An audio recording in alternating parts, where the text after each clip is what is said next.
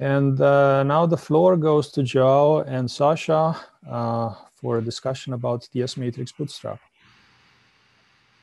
João, maybe before you share the screen, let me just make a few, let me maybe just say a few words about these discussions, and that could be convenient also for the discussions that follow.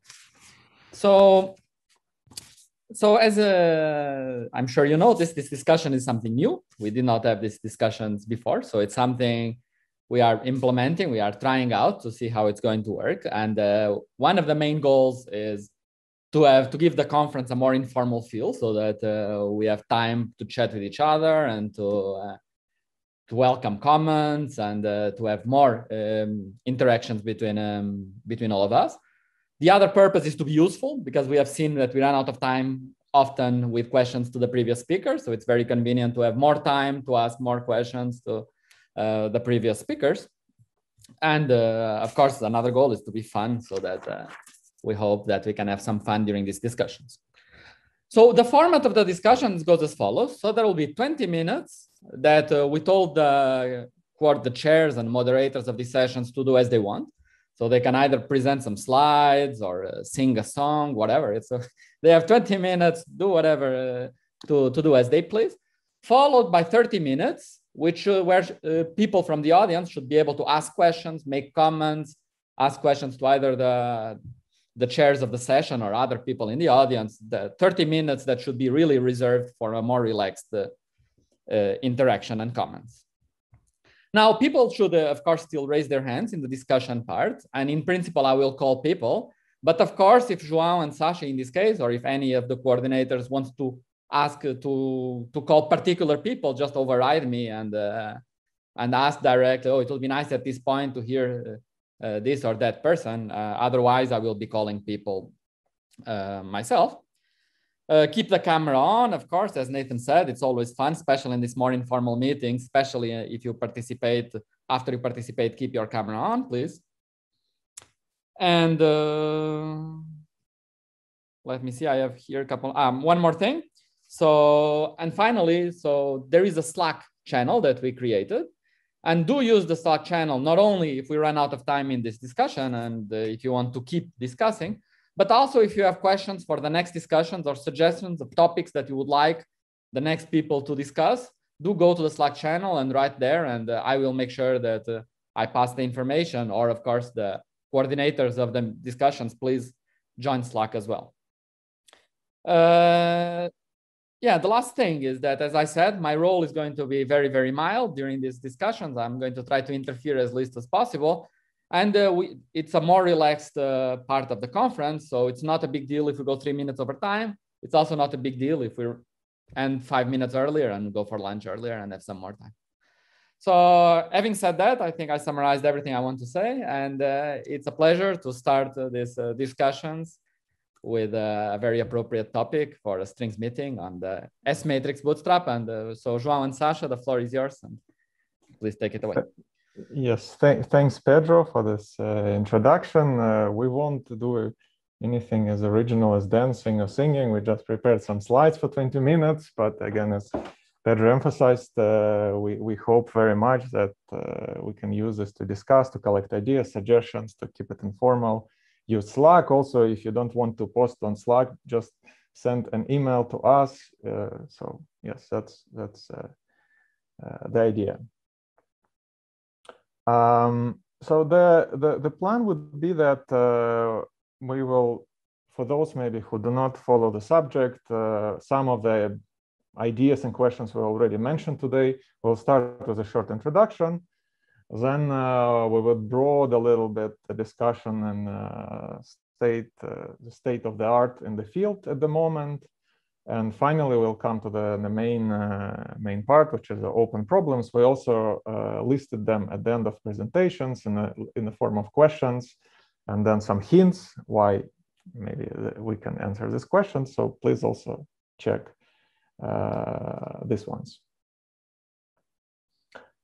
So as already mentioned today, when we are talking about S-matrix bootstrap, we focus on observables.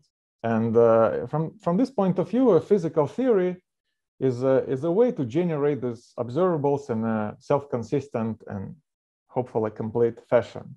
So from this point of view, it's not so important if it comes from some Lagrangian or from some bullshit or from some completely new structure like a volume or something deeper.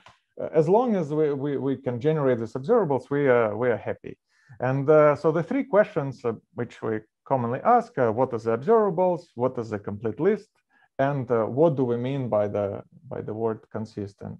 And finally, when we agree on these questions, which are basic questions in the bootstrap, then we can ask what is the space of such physical theories, which is maybe a more modern version of the old questions, what is the theory? So here we ask what is the space of possibilities and how can we limit it using our data and observations. In this case, so here we would like to focus on ADS CFT and flat space, and okay, since it's strings, so we focused on gravitational theories. In this case, observables are anchored at infinity.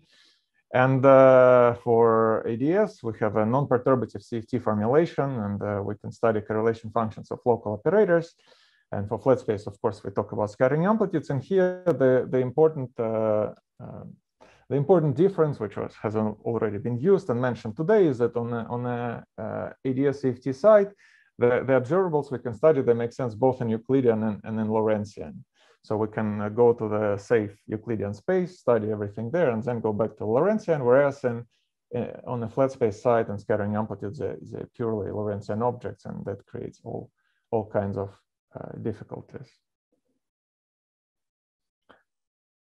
So what is as we study these local operators or scattering amplitudes, what is a complete set of observables? And on the CFT side, the basic operations that we always like to use is OPE. And in this case, we can reduce everything to the set of 4-point functions. And as we learn how to deal with 4-point functions, in principle, we can be as systematic as we like and study larger sets of 4-point functions. Whereas on the scattering amplitude side, we imagine our Hilbert space being made of being a Fock space of free particles, and we then can study various transitions. And as you heard today in the first few talks, then we always talk or mostly talk about 2-to-2 scattering amplitudes, and everything that goes beyond that is mostly terra incognita. And if we ever want to make it systematic, we will have to face this difficulty. Finally, what do we to set up to finalize the problem? What do we mean by consistent? And here we have on the CFT side set of Euclidean CFT axioms, which have been recently shown to be in some cases equivalent to the familiar Whiteman axioms, and then we use crossing equations and derive rigorous bounds. On the S-matrix sides, the rules of the games are much more open. There are things on which we all agree, something like unitarity, symmetries, it could be Lorentz invariance, or something like BMS symmetry for gravitational scattering. Then we have causality, and already at this point, what do precisely we mean by causality, how to formulate it, it becomes not easy, and we see that in 2021, we still hear some news from that. And then based from these basic principles, there are also more derived concepts like analyticity and crossing. And again, as we heard today, it's still an open question, what is the right domain of analyticity, when is the crossing valid, etc., etc. So now, after we agreed on this basic set of rules, we play a couple of games. One, and ask the question, what is the space of theories? So the first is a so-called dual problem. Here the idea is to derive bootstrap bounds or to exclude theories. So we impose all the self-consistency. Here you see some parameter space. It can be a space of Wilson coefficients.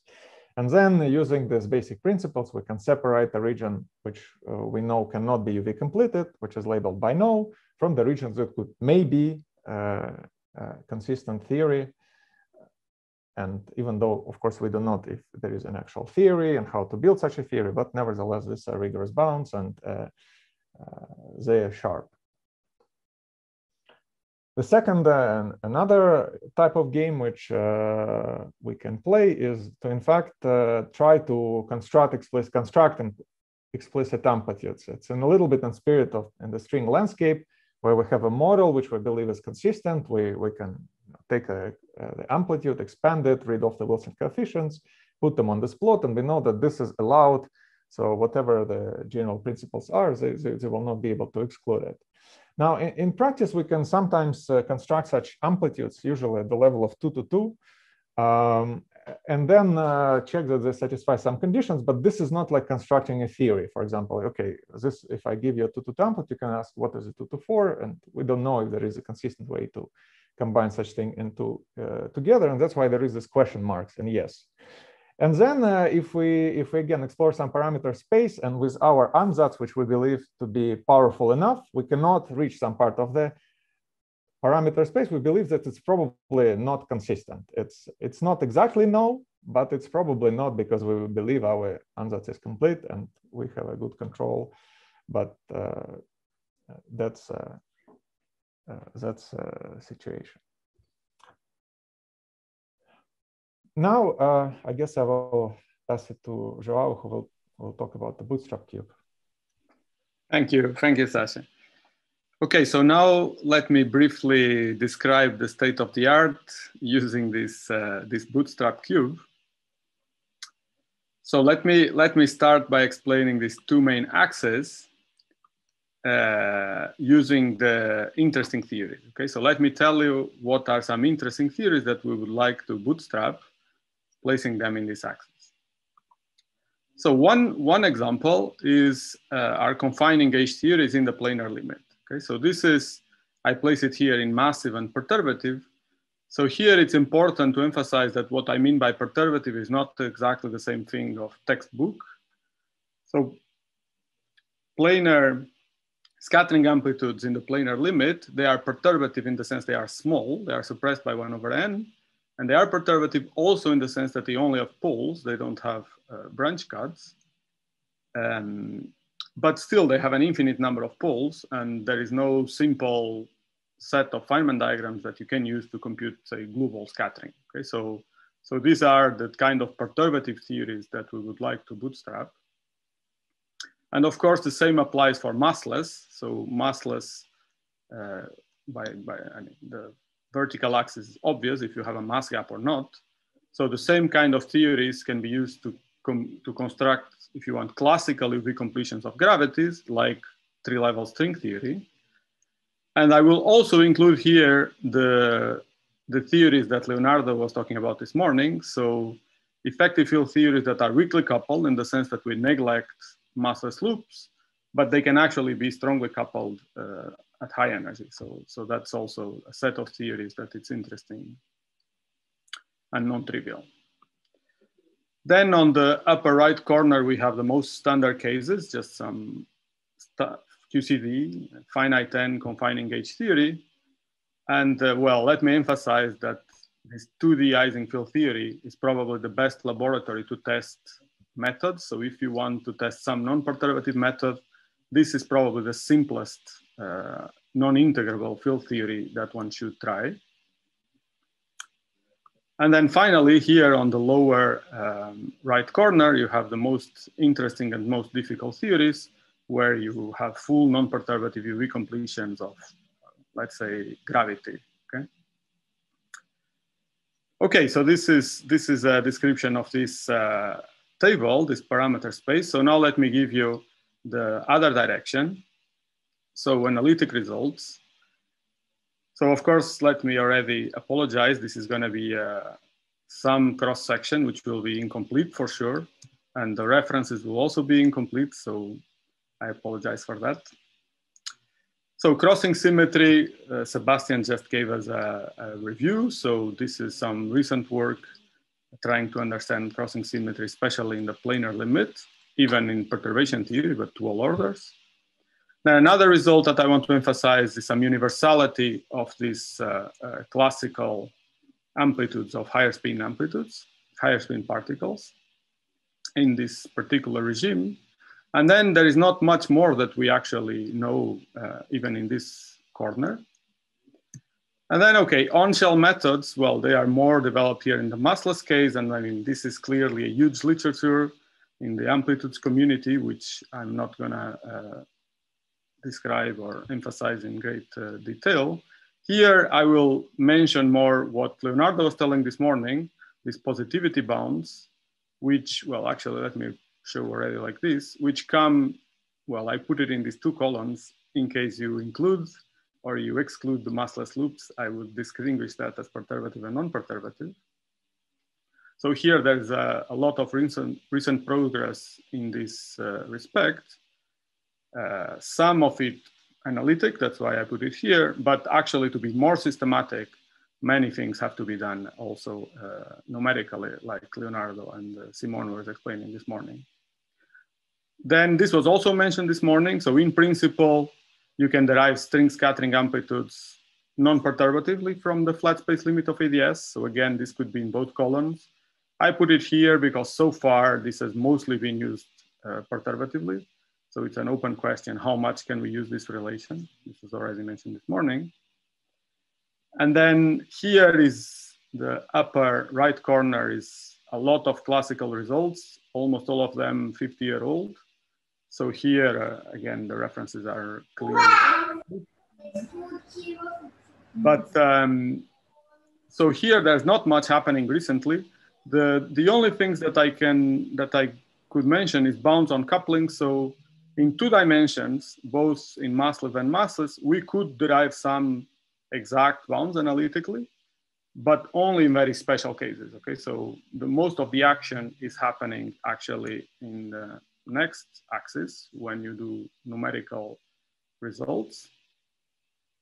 And well, let me show you right away.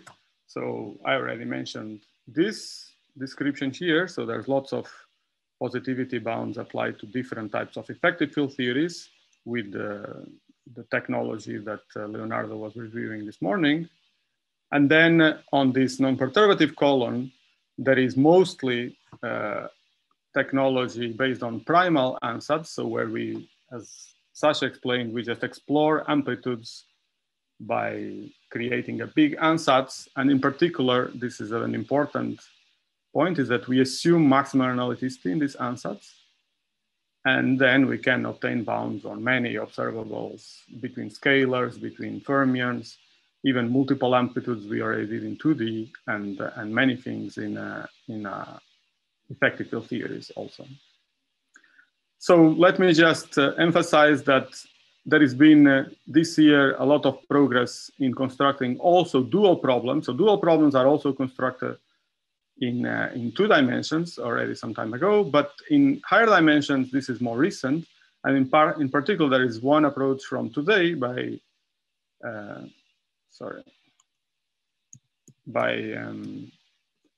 Amit and Andrea that basically really derives, following up on some old approach by Lopez and Menessier, that derives really rigorous bounds without any unproven analyticity assumptions. Okay, so this is, I think, a very important problem to test all the developments.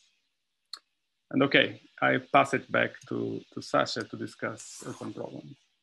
Yes, here, thanks, João. Here I would like first to thank some of you who already shared your ideas and questions with us, and so we collected them and added some other few. And so let me briefly say a few words about these questions to give you some details. So one big question, of course, is that if we can use this matrix bootstrap to solve either known theories or to find new theories. And here we already heard, we know there is a success story in CFTs. And so the question, can we generalize to this matrix? And in fact, it has been done in two dimensions. There are beautiful papers where some known integrable theories were discovered. And the question is, can we do something like this in higher dimensions?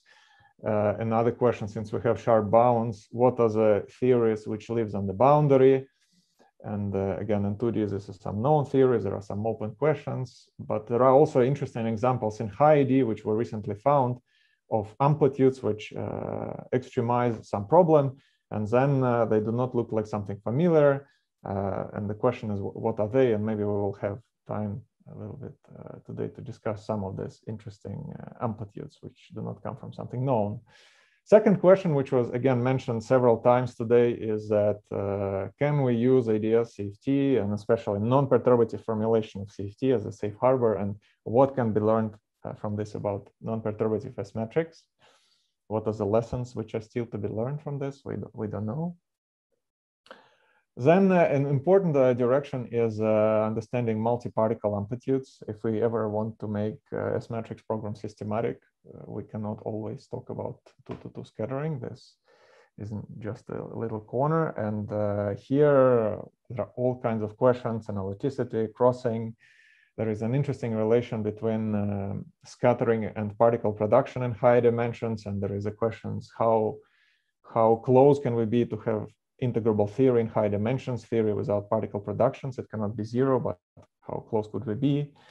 Can we derive dispersion relations for high point amplitudes or dispersive sum rules, maybe in CFT first, where we know it better? There was also this observation that known theories, which are fully consistent at the level of M to N, exhibit low spin dominance.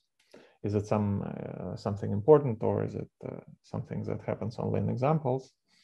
Then, of course, there is, again, we already saw, and there was some questions, what happens in 4 dimensions.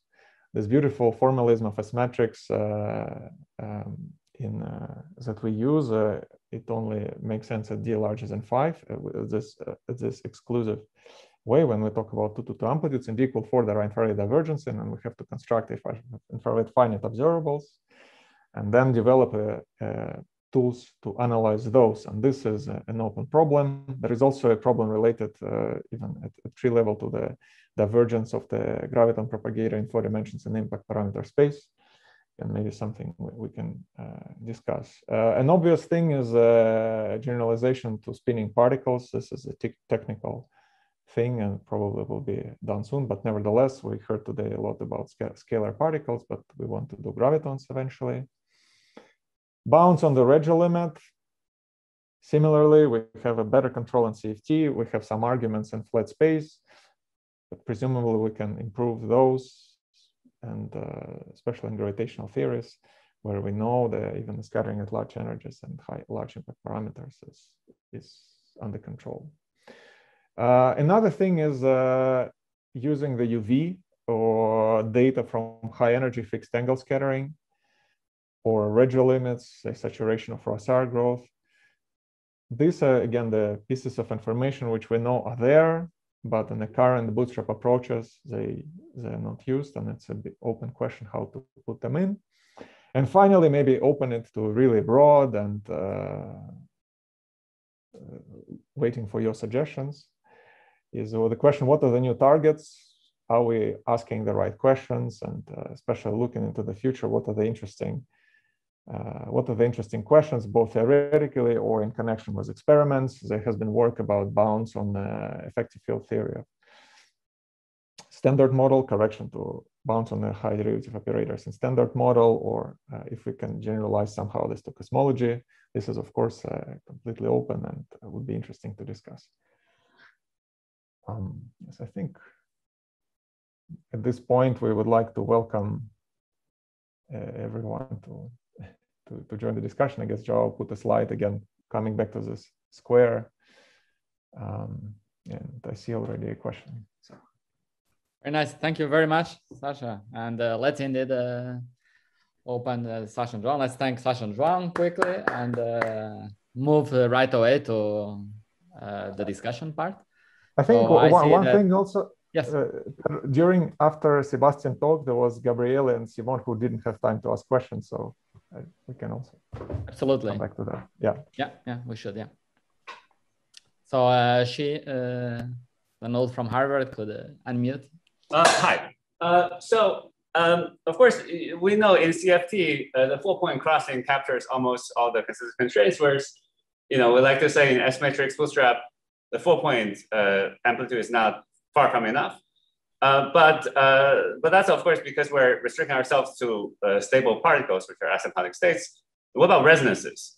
It doesn't make sense to define non-perturbative amplitudes of resonances, and would they allow us to extend, just with a level of 4-point scattering beyond that of actual S matrix elements?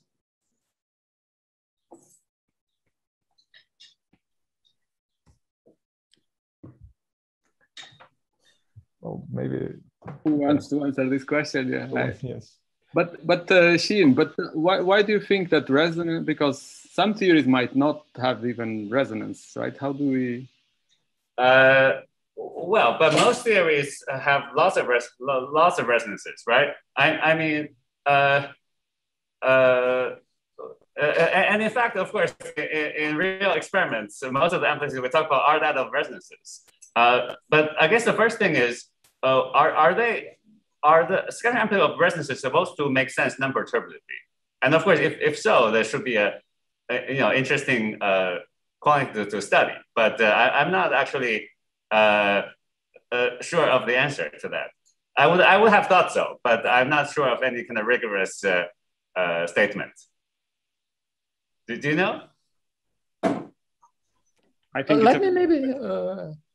let me emphasize something. Let me suggest something that if you have your camera on and if you want to participate in a particular topic that's being discussed, it helps a lot if you just raise your hand and so on. So for example, Gabriel has his hand raised, and I would not be surprised if he has something nice to tell us about resonances, but I'm afraid that he might be too polite to jump in. So Gabriel, if you want to unmute yourself. Okay. Can you see me or hear me? Can you hear me? Yes, yes. Okay, no, I mean, the question I had for Sebastian was, I was a little bit confused. On one hand, he said that for planar diagrams, he could prove crossing, but in string theory, it was a little bit trickier. And so the question to him was, if you have large N QCD or Young-Mills, what is the situation? I mean, is it more like planar diagrams or is it more like a string? The answer is it's more like planar diagrams. I should say that also if you assume string field theory is valid, then the answers, the results would carry on to string theory as well in the planar limit. Will that extend to a topology like the cylinder topology for, with two boundaries? It would not. That give the Pomeron. It would not. So when I said planar, I really meant like insertions of. Not the cylinder necessarily. Exactly. Okay. But sorry, I think Pedro also was asking a question in relation to Sheen's. No. It's all good. It's all good. I mean. Okay, and then perhaps I have a question actually to the discussion. Where would you put in this diagram planar unquenched gauge theories, namely with dynamical quarks? This is to Sasha and João. Did you understand the question? With massive or massless quark? You mean with massless pions, with exact goldstones? Yeah, with massless quarks. Yeah, then I think it would go to the but still in the planar limit, you mean? In the planar limit, yeah. If you want, in my limit, not Tofts. Right. So you will have only poles still? No, not at all. If you have quark loops, you open, you have multi-particle production. You cut your diagram. Actually, it's an interesting theory because it satisfies an exact non-linear unitarity equation, a planar unitarity equation. So for instance, you expect Fusser bound and things like this. But the simplicity is just you just have one quark loop, or no? You have many, right? Many, arbitrary many. Then it's basically as hard as is like lower right corner. Since you say planar confining gauge theories, what you really meant is the Toft limit. Right? Yes, that's what I meant. That's with poles. So the simplifying assumption is that it only has poles. Yeah, that's no. In that case, you don't have only poles. So it will probably go in the next box, right? Right.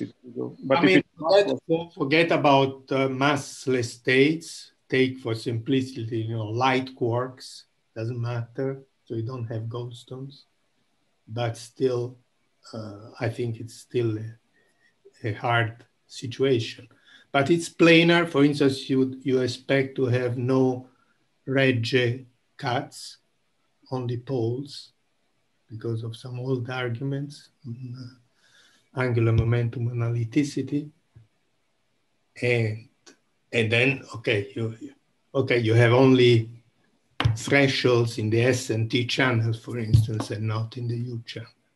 But still, it's a complicated situation, I guess. Yeah, I think it's somewhere in between. Yeah, it has some simplicity, but not. Yeah, but thanks for raising that theory. Thank you.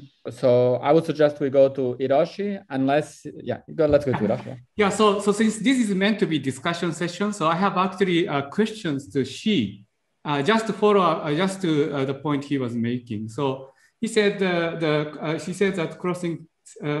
So CFT contains more information regarding 4-point crossing than scattering amplitude, but it seems to me that the space of local operator is much bigger than space of one particle state in scattering. So isn't it obvious that CFT 4-point contains more information than the scattering amplitude? Am I missing something? Hiroshi, my point was a practical one. Because it seems to be technically much easier to analyze 4-point amplitudes than high-point amplitudes, I was suggesting to consider 4-point amplitude not just of particles, but also resonances.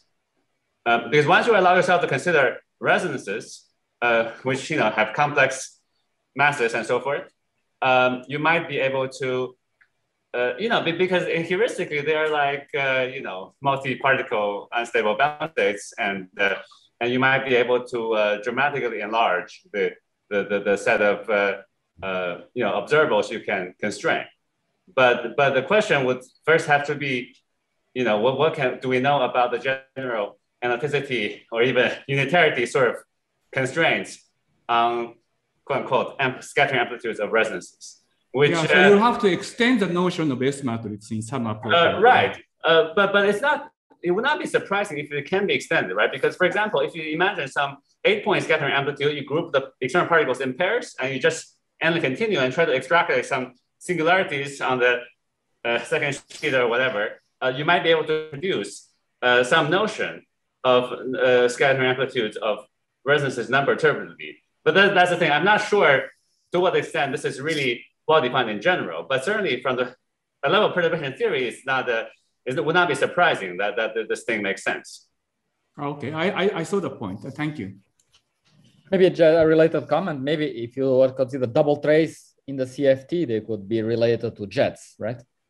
If you were to consider correlation function of operators that look like products of operators, it could be like scattering jets of particles. It would be another possibility. Well, one comment about that. I think in the getting the flat space limit of ADS-CT story that someone talked about, it was important to be able to focus in the bulk. And I think that if you just use double traces, you won't be able to focus both of the particles. And so presumably you would be forced to consider large sets of double traces, which might be equivalent to a higher point function. Mm-hmm. Simon, maybe. Okay, yeah, let me proceed with the question I had for following Misera's talk. Well, first is a comment that the assumption about planarity is very crucial. And there are counterexamples that are known starting from 6 points. They exist already at genus 0 in string theory, and they have to do with the kinematics not being planar. And this gives rise to new saddle points, which look like folded strings. So we're not going into detail. I think Sebastian knows that. But my question was, there was a proposal by, refer to it as the Lipetov interpretation of crossing, for lack of a better word, which is that even though the crossing path that you described does not exist, the amplitude is still a linear sum of things which satisfy nice analytic properties. I don't know if you've considered that option. I have not. Let me just address first the first comment. So of course this is a counterexample. The example that you mentioned is a counterexample to the crossing using the specific deformation that I was employing. It does not itself imply that there could not exist other types of analytic continuations. So it does not rule out crossing by itself, right? And to your second question. No, exactly. And Lipatov's proposal is a specific way to understand crossing. Exactly. Around that. But I do not have anything specific to say in that direction. Maybe someone else has a comment. So many other people have their hands raised. So again, I think it's better if people have comments or questions that are precisely related to what we are right now discussing. Don't hesitate and do as David did and just unmute yourself and ask. Otherwise, I will continue calling up people. Sorry, just a quick comment or question. So this question about whether 4 points suffice or we need endpoints, that is not relevant for large N in the top limit, right? So there we just have poles and 4 points of all the massive poles is enough. Is that fair?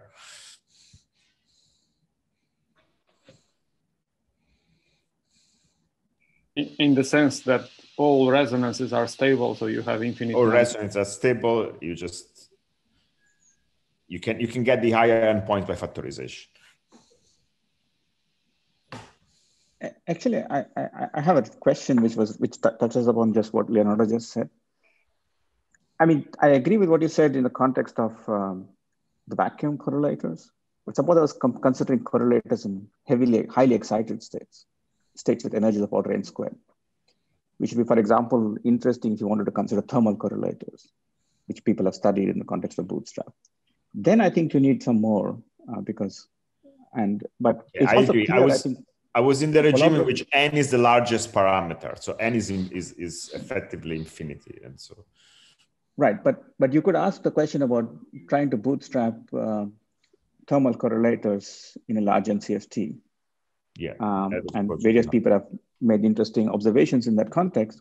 I was wondering, which also ties back to G's question, could one, especially in context where you have long-lived modes in thermal correlators like hydrodynamics, how much could one say in general from the bootstrap program? Has someone thought about this?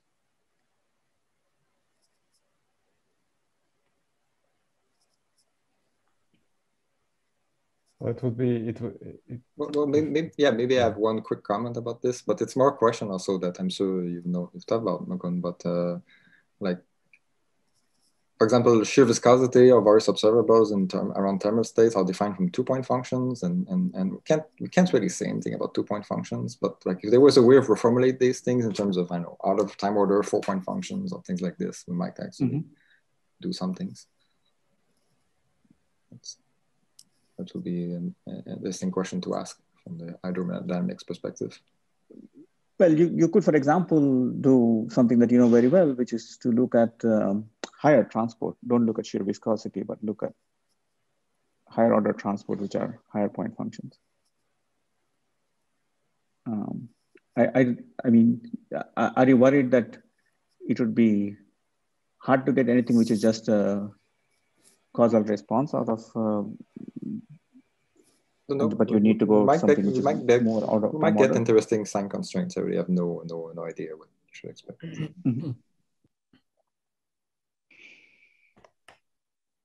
Thanks. Maybe we could move to Volodya. Yeah, it's my eternal question to the people who are doing numerical bootstrap. Is there any progress in the search of 4-dimensional conformal theories? Of course, non-supersymmetric. Is there any progress, or there are some probably some questions which bootstrap cannot answer? Maybe João can comment on it. So after this great success of 3-dimensional bootstrap, some of you promised to some of us that in 4 dimensions the program will be fulfilled very soon. So what is the status of it? Well, I'm not sure I'm the right person to give you a state of the art on this numerical bootstrap in 4 dimensions, but well, there has been, even in 4 dimensions, people already did were operators with spin a half, and I know that there's ongoing work in setting up bootstrap of a 4-point function of currents, which might flavor currents, which might open the door to find some interesting kinks or features in the space of theories, but I think we are still working on it. I don't know if is it at least clear that the space of such theories is much more limited than in 3 dimensions, and do you understand the reasons for it? Maybe there is. We should hope on some no-go theorem in this direction. But we know that there are some, right? We know, like Bank-Zach's. Yeah, everybody gives this example, but hardly beyond. So far, they did not show up as kinks in any numerical bootstrap, but I think there's still work in progress. So yeah, maybe we'll promise for next year. Okay, thank you.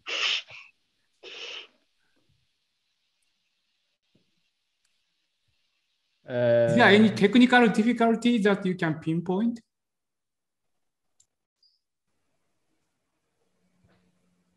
Yeah. Well, I mean, the main thing is that if you do 4-point function of scalars in 2D and in 3D, you find features in the bounds, and in 4D you don't find. It becomes very smooth and featureless.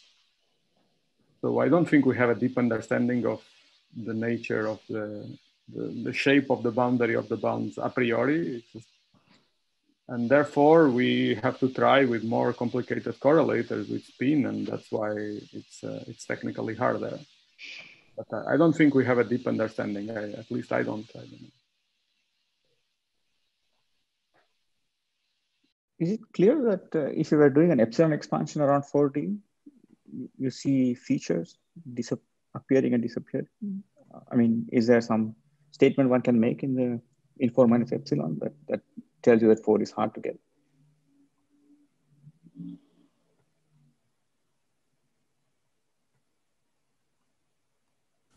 I mean, not that I know of for this.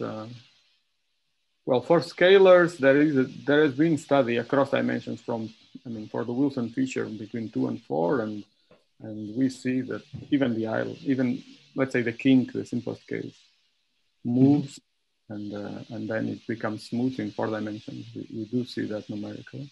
Although, I mean, the numerics in between dimensions is a bit, there's an assumption of unitarity, which is not really true in non-integer dimensions.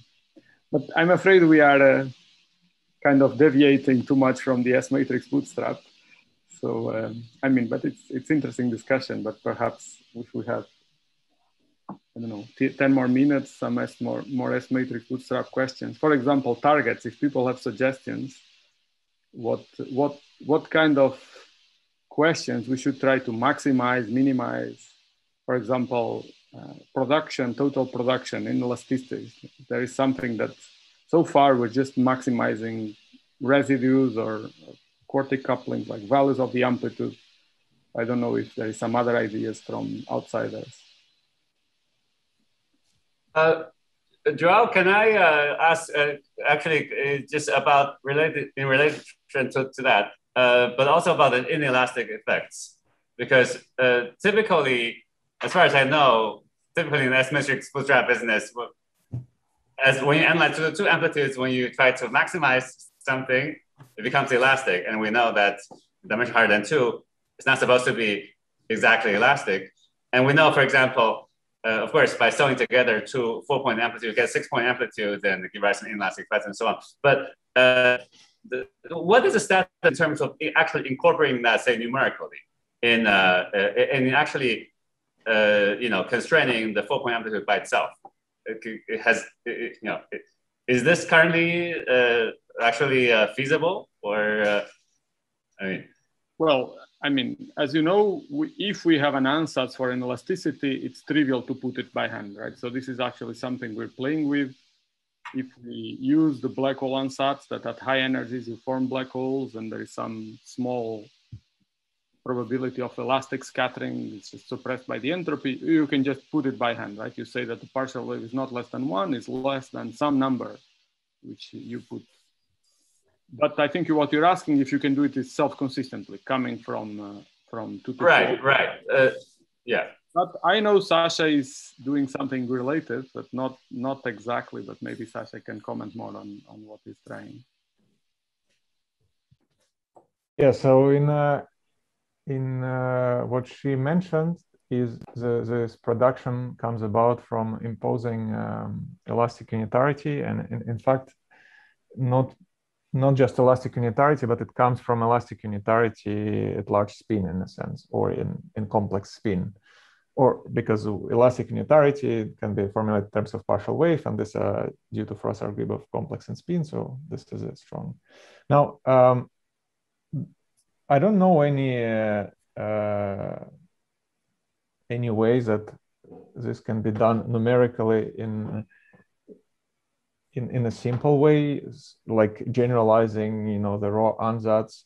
There are some features that you can impose. For example, you know that from the fact that you satisfy this elastic unitarity and from which this inelasticity comes about, the double spectral density exhibits this zero region where it has to be zero, which has a very particular shape. So this, for example, we can put into the primal problem.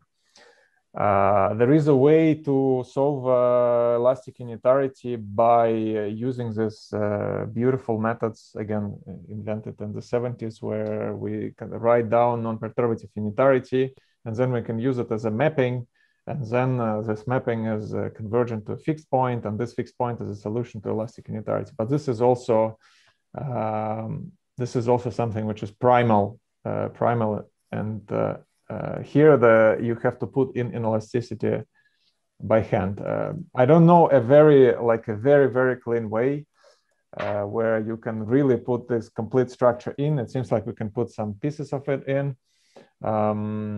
In the dual approach, maybe yes, maybe it is simpler. But, yeah, so there are these few ideas which seem to be interesting, and one can explore them and study what is put part of the structure in, and which we played with. But I don't think there is a very, very clean way to impose this the structure which comes from imposing elastic unitarity and crossing and maximal analyticity. That's all I can say.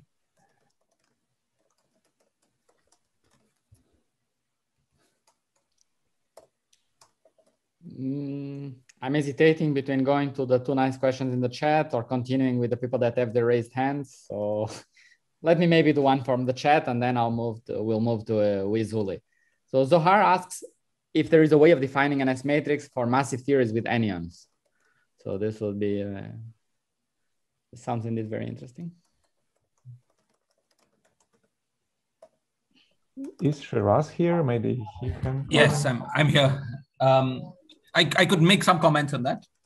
In a toy model for massive theory with the anyons is large N Chern-Simons theories with vector-like matter, which are exactly solvable in many things you can compute in them. So S matrices in these theories have been computed, and we know the answers, and they display sort of they look very nice, but they display some strange features. For instance, the S matrices that are computed, that are unitary, do not obey crossing symmetry. And by putting some fudge factor, you can make them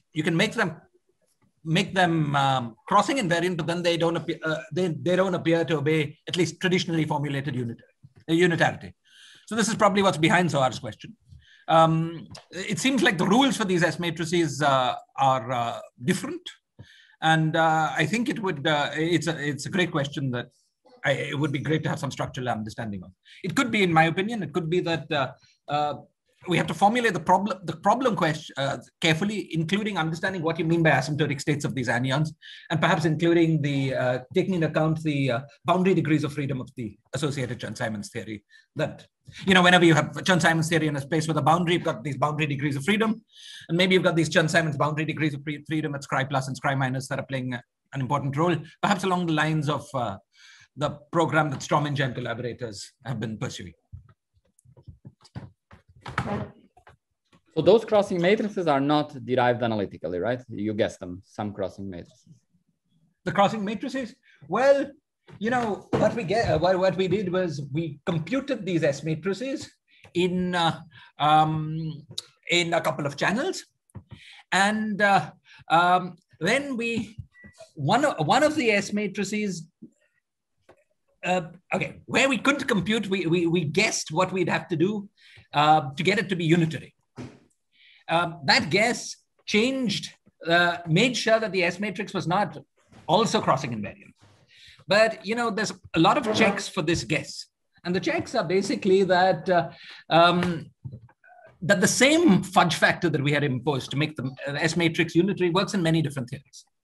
It works for bosons coupled to Chern-Simons theory. It works for fermions coupled to Chern-Simons theory. It also works for the supersymmetric Bose-Fermi theories, or a theory with just a boson and a fermion coupled to Chern-Simons theory. And the unitarity, the nature of the unitarity in these theories is a bit different because different things run in the loops. So I think that that there is truth to our S matrix.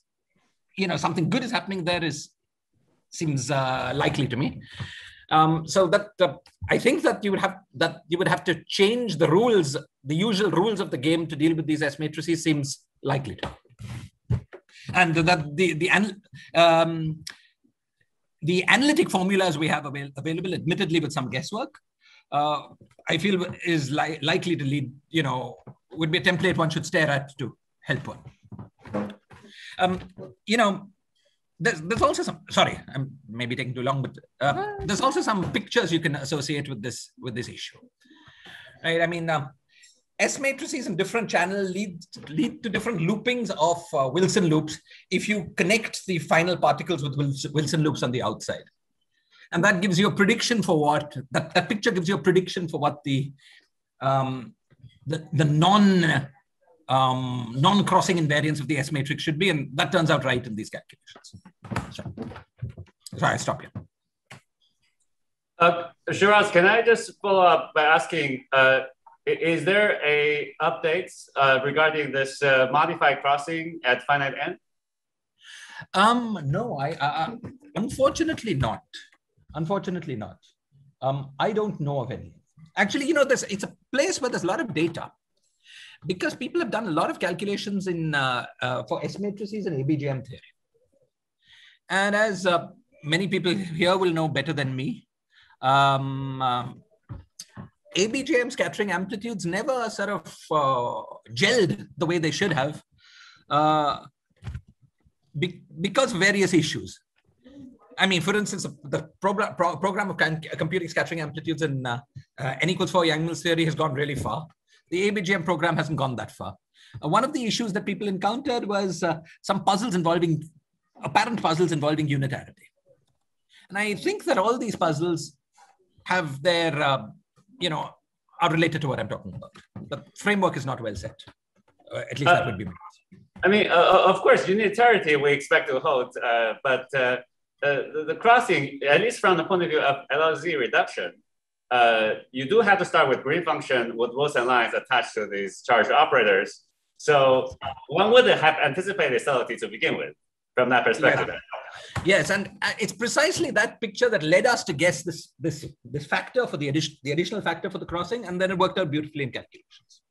So, but as you say, that the factor is more complicated at finite n because the Wilson loops don't, you know, crossing Wilson, the skein relations that take Wilson loops through each other have more than a phase. And okay, at some point, my collaborators and I came up with some sort of finite n conjecture for crossing, but we were never able to find clear evidence for it, so we never published. Yeah. Okay. Maybe with Zuli, and then we could try to address a little bit the chat. And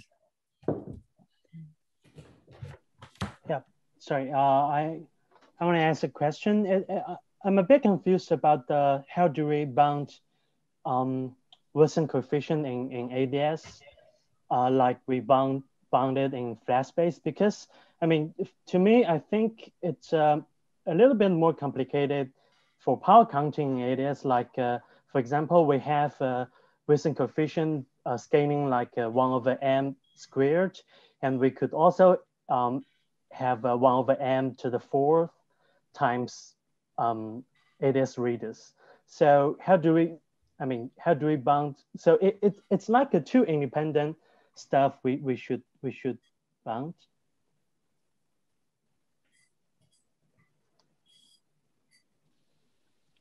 Yeah, maybe I could comment that the ADS radius effectively goes to infinity in all the things we discussed. But if you wanted to bound things like IR curvature correction to interactions already probe in flat space, I guess that would fall in the category of IR point scattering amplitude.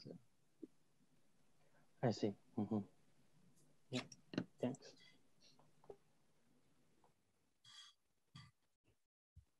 So if I renormalize by taking out a few minutes from my opening remarks, we are more or less 50 minutes in.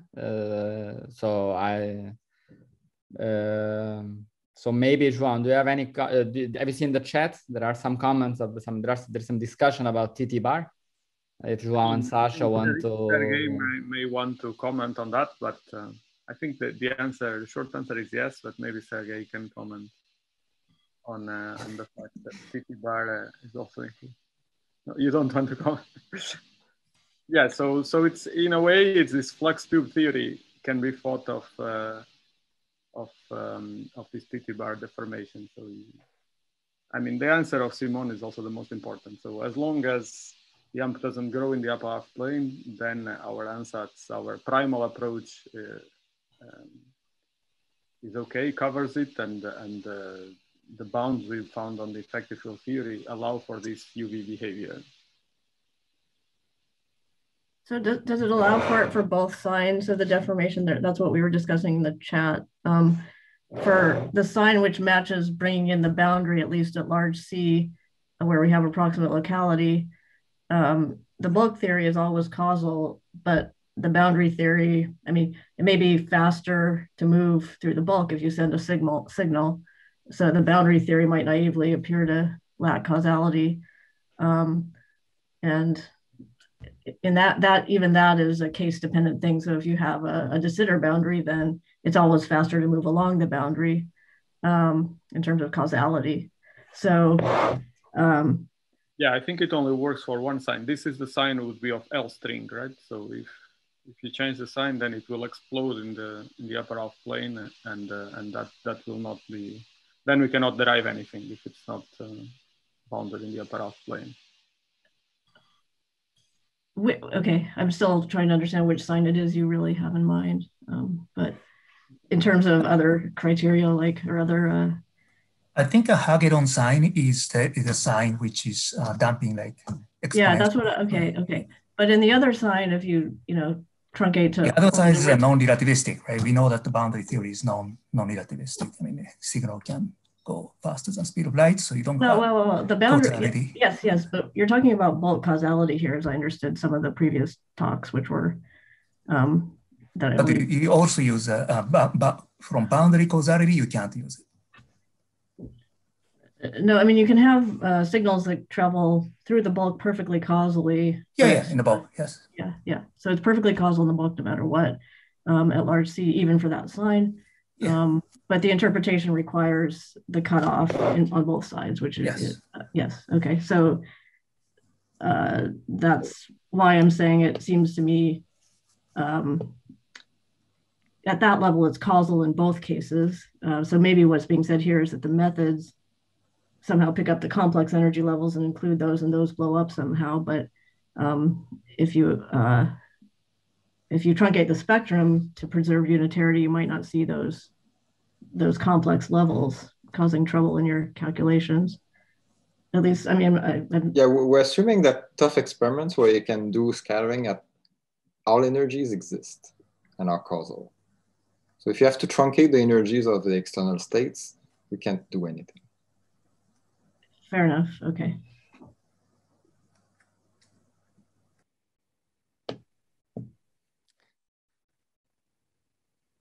Excellent. So let's thank everyone, and in particular, João and Sasha especially.